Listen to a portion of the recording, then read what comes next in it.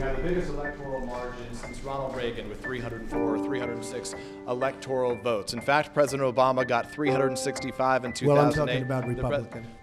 President Obama 332, and George H.W. Bush 426 when he won as president. So why should Americans trust you when you're misrepresenting information? I was just given. We had a very, very big margin. The question is, why should Americans trust you when you accuse the information they receive of being fake when you're providing information that's not accurate? I was given that information. I've seen that information around, but it was a very substantial victory. Do you agree with that?